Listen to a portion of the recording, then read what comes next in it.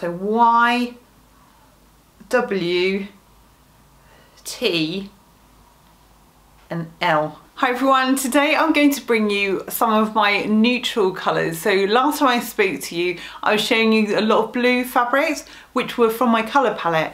Now, if you don't know what the colour palette is, it's a set or a range of colours with the tone and the various shades which are most suited to your complexion, with your skin, skin tone, your hair colour and your eye colour.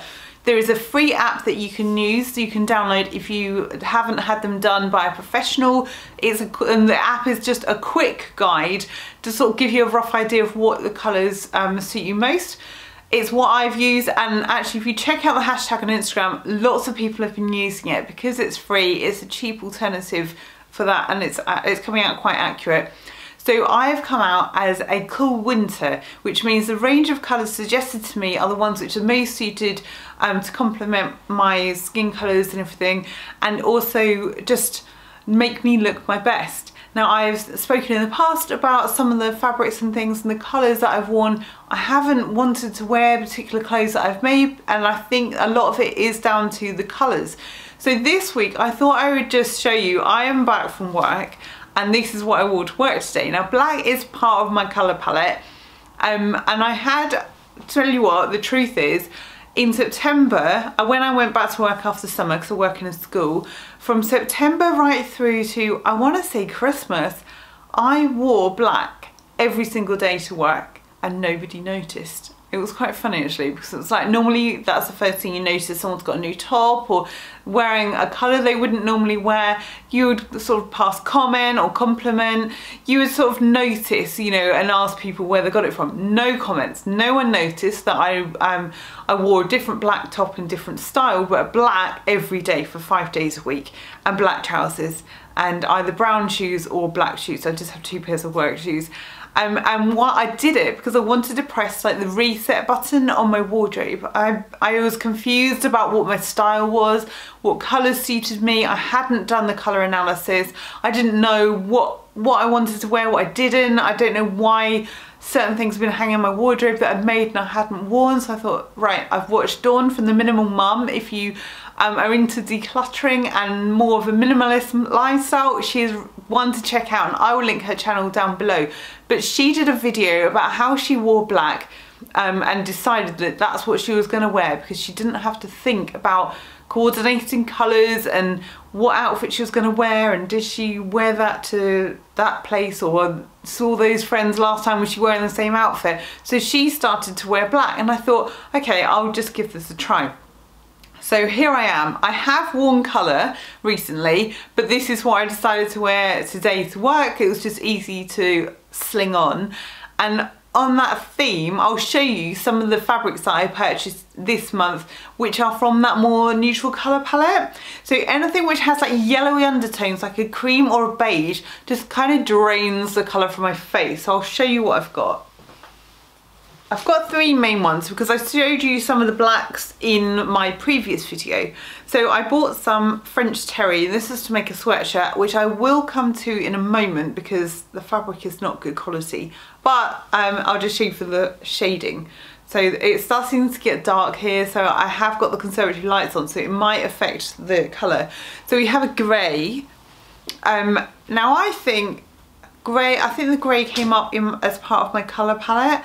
So I can wear it as it is a cool grey, but any kind of bordering beige is a big no-no. So this is a dark grey.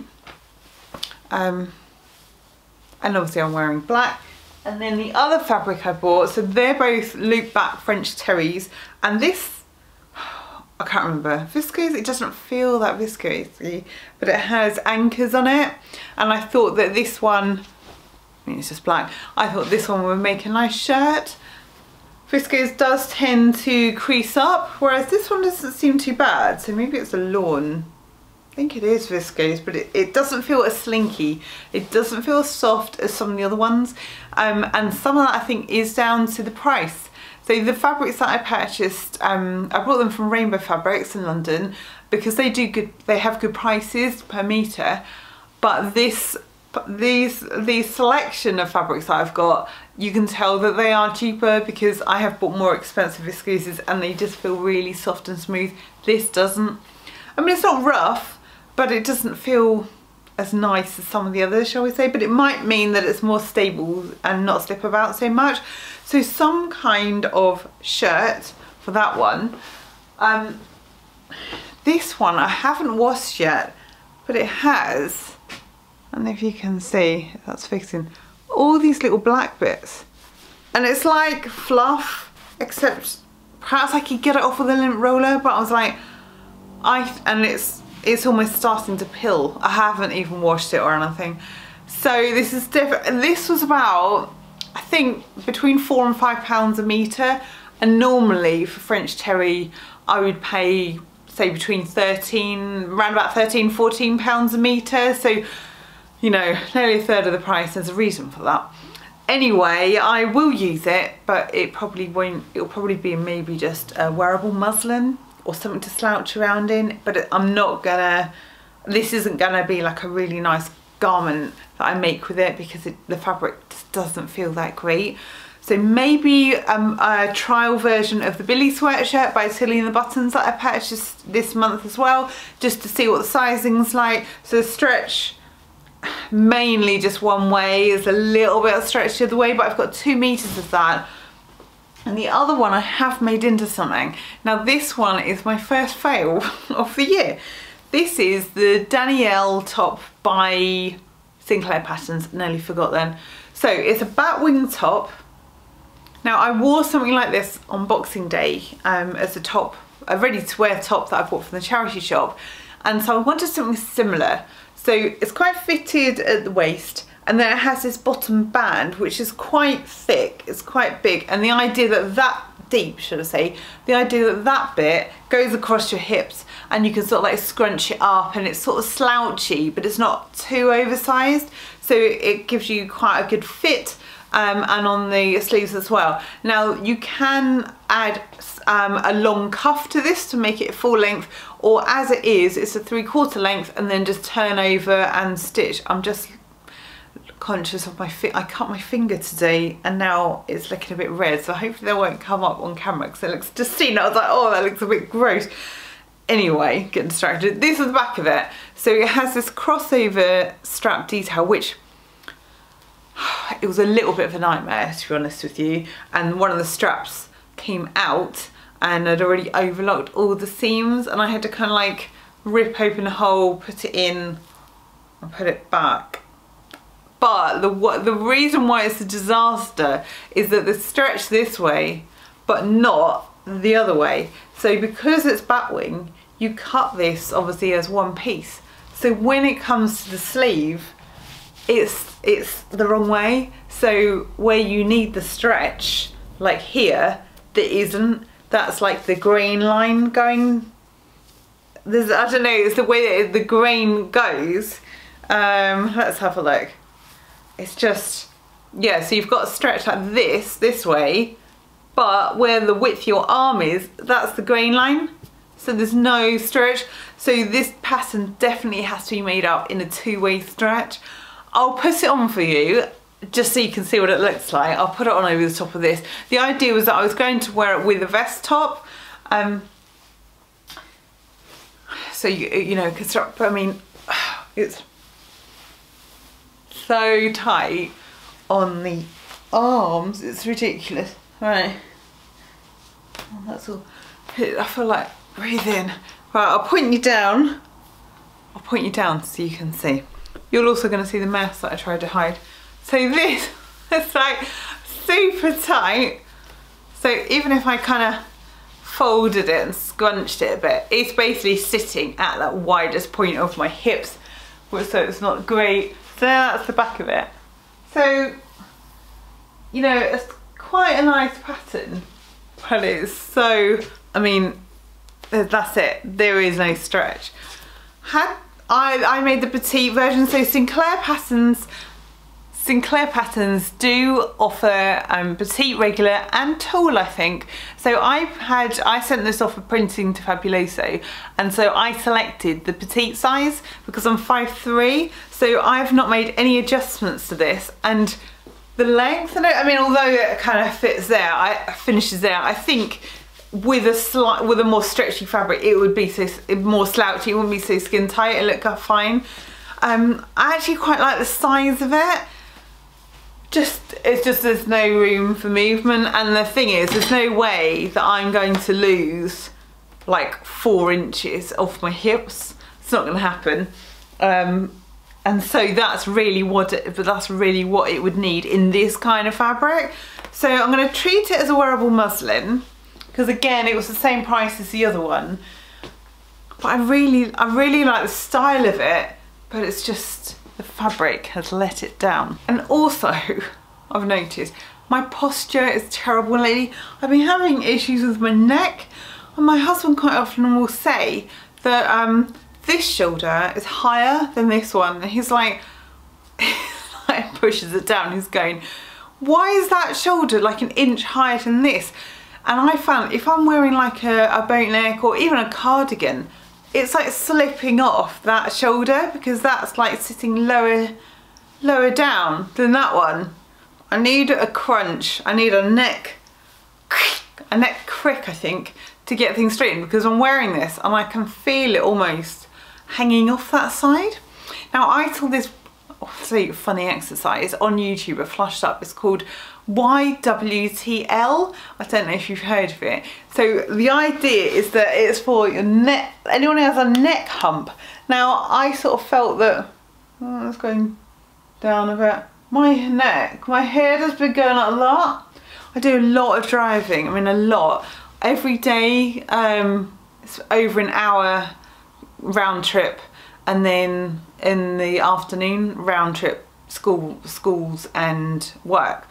So it's like over 2 hours a day I'm in the car, and I feel like that sometimes.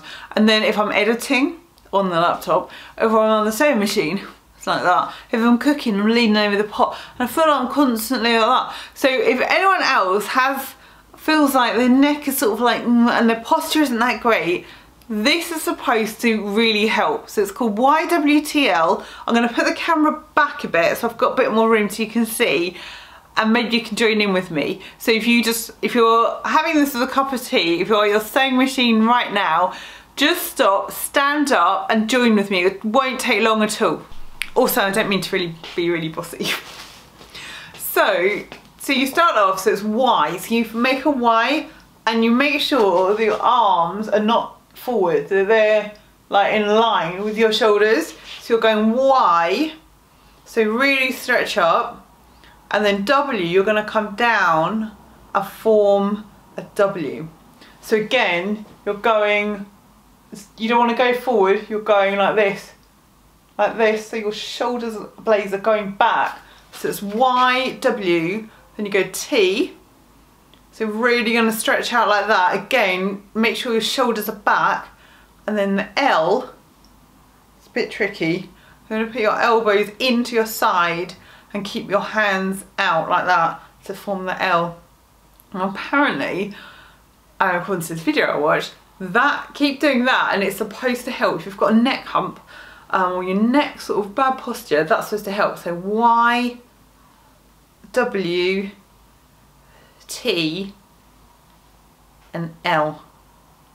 So if you're gonna, if you have a go, see if you have a go, and message me down below in the comments if you think that it's helping at all, or if you've even heard of that. Last time I spoke to you, I showed you what my dad made me for Christmas, which was a wooden seam ripper. And that was in one end, and then the other end, so it pulls out, I said, oh, this is a point turner, but it's too sharp, so I'm not going to probably use that end. Well,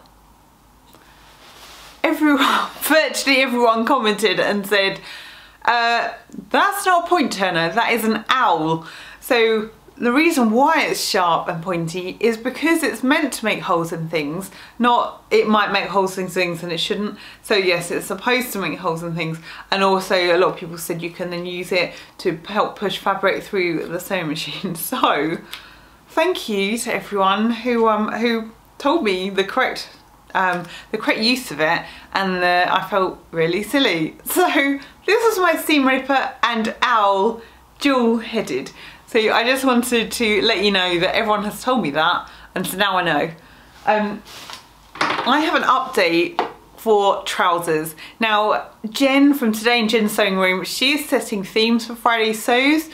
I am not always on board with that because I'm just sometimes a bit late filming and I don't realise what the theme is. But I saw this afternoon that she put that this week's theme is going to be UFOs. And is there anything that, you know, like a UFO that you would go back to, which you've had for ages?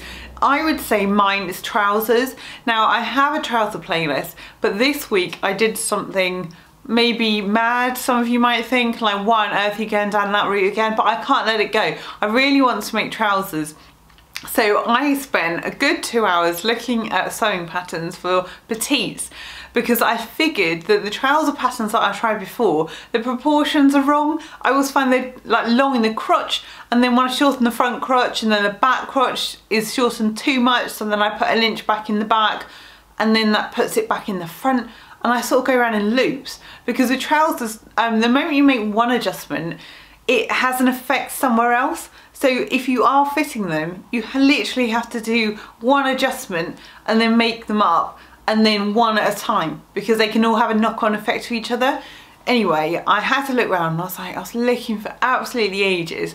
And then I came, because I really want a fly front and either elastic in the back or flat at the back. Ideally elastic in the back because then it allows for fluctuating weight, but I found a pair of trousers which are fly front but the darts at the back, they are flat. But I suppose you could eliminate the darts and put elastic in, but I don't want to mess with the pattern. But it's by Viki Sews and it's the Russian pattern company, and she has patterns which are in height ranges. I think she has 3. So I had to convert because it said the height in centimetres, and I only know that I'm 5'3", so I had to look. And so the bottom like height range, I was at the very top measurement for that. I can't remember what that is now. So I purchased the lowest height range for that one. And so I just cut them out, and it's designed for like combat trousers with a big pocket on. But I thought I'll leave that off. I just want to see, I want to have pockets when I have a fly front, just to see what the general shape is and the sort of size. They did come up quite big because the annoying thing about that is that they sell single size patterns, which I don't know about you, but I mean, I have a 10-inch difference between my waist and my hips, and if I put on weight or if I lose weight, those proportions always stay the same. So I always have that 10-inch difference. It doesn't matter what size or weight I am. I always have that. So, you know, if I put on my waist, they put on my hips and same. So for me, I'm always usually like I have to grey between sizes. So I thought I'll purchase the pattern according to my hip measurements, then I can take it in the waist, which wasn't too bad. I did find that the legs were still quite big, so I have sort of slimmed down, and then I probably took a bit too much off the hips and need sort of letting out a bit. But I'll show a quick bit of footage that I made. I bought some stretched Bengalane fabric from Rainbow Fabrics. It was 99p a metre. Then I realised after I cut it out that the stretch was the opposite way to what I'd cut the trousers out. So these are cut as though the the fabric has no stretch to it. So I thought actually that's quite a good test to see what the pattern is like. I will show you the footage now and you can let me know what you think. I think they hang quite well at the back. There's no bunching up.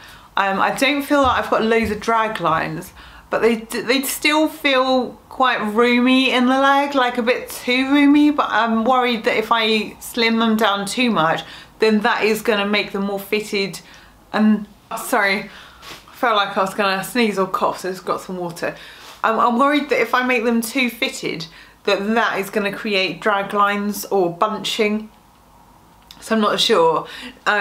Now I think there's quite a good rough pattern. I bought the Russian version, so they do have translated versions of their patterns in English. They are more expensive because obviously you're paying for the translation of the pattern. And because I've bought and tried so many trouser patterns over the last few years, I didn't want to spend out much money. So this was actually on sale for their regular price for $1.99, which I think is about £1.50, something like that. But it's all in Russian. So the one, the English English instructions, that's about £8 or $8, I'm not sure. pounds or dollars, which one it is, but it's a little bit more expensive. So I thought I would just buy the Russian one. And actually, because I've made trousers before, I just can't get them to fit. It's not like I don't know how to make trousers. And actually they've got loads of photo instructions, so I think I could easily make them just from the photos because I've made trousers before. But they have, there's tabs at the ankle, and there's obviously a pocket down the side, and I haven't put the waistband on, so these trousers would be a higher waist because I have literally just made them up without putting the waistband on. So I haven't, I think I may have cut it out, but I just haven't like put it on. But the reason why I'm not gonna buy any good fabric, shall we say, at the moment is because I am doing Slimming World, and I'm a bit quite a way away from my target weight. I have put on weight because of lockdowns. The first one, 2020, although I was exercising, I did a lot of baking and eating, and then sort of, you know, life stresses. I'm a bit of an emotional eater, I suppose, so whether I'm like good, you celebrate and have a party, or, you know, go somewhere as a celebration or a meal out, then you sort of enjoy food, or sometimes feel a bit stressed or a bit cheesed off, oh, let's just eat some food. So my weight fluctuates naturally anyway, but I need to, for myself, I want to get back into some of the clothes that I've made previously, some of the jeans I've got hanging up in my wardrobe. I've done it before after I had the children. I did Weight Watchers, which is now called WW, but I did the old Weight Watchers plan for both my children and got back. I am a bit of a yo-yo dieter, but at the minute I feel like my size, I have sort of weight hanging around that I'd rather not be there. So I'd like to just lose a bit more before I then go for fitted clothes. So I don't want to stop making clothes because I've done that in the past, and then I felt really miserable because nothing really fitted properly. So I am sort of in between sizes at the moment, so I may find that I am going more towards things with stretch. So it might be that the trousers that I make, I sort of slim down a bit and then have fabric with a bit of stretch, so then that gives me that sort of extra leeway as well. But I just wanted to share with you that it's looking positive for once about the trouser making. So I feel like there is hope. So if you are petite, or perhaps if you're really tall and you're finding it hard and you don't want to make, you know, you're having to adjust trouser or pants patterns so much, and a lot of the pattern designers don't put lengthening and shortening lines on trouser patterns. They'll do them on bodices and skirts and dresses and things, but not on trousers.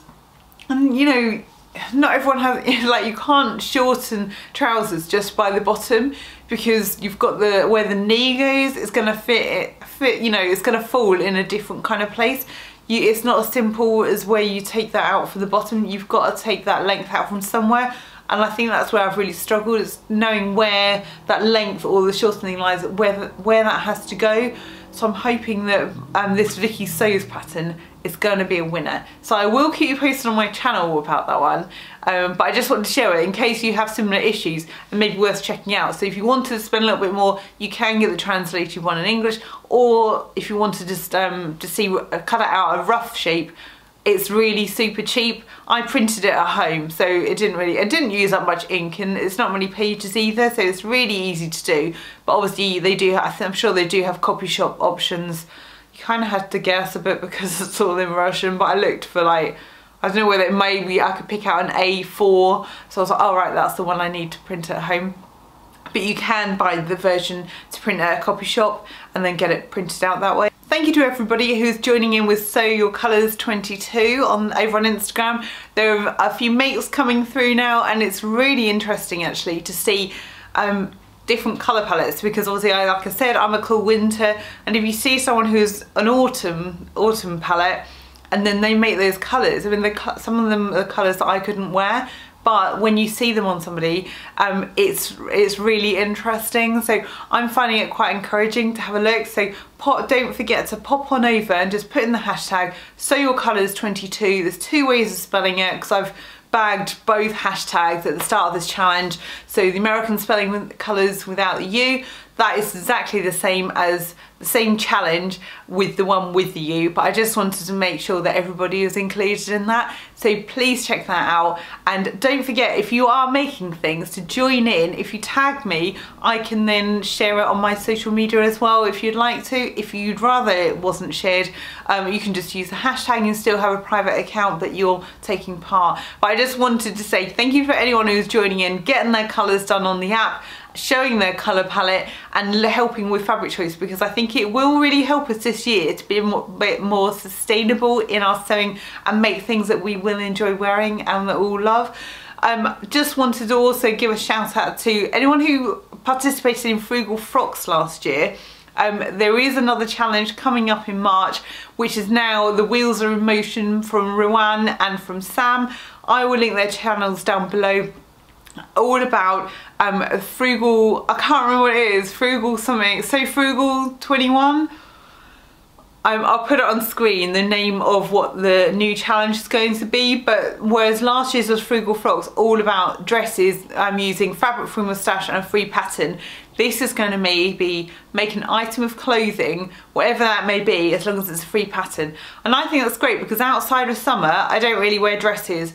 So for me, it's like, you know, so you can do t-shirts, tops, blouses, you can do dresses. I don't know, are there any free trouser patterns? I'm not sure there are out there, but you may prove me wrong.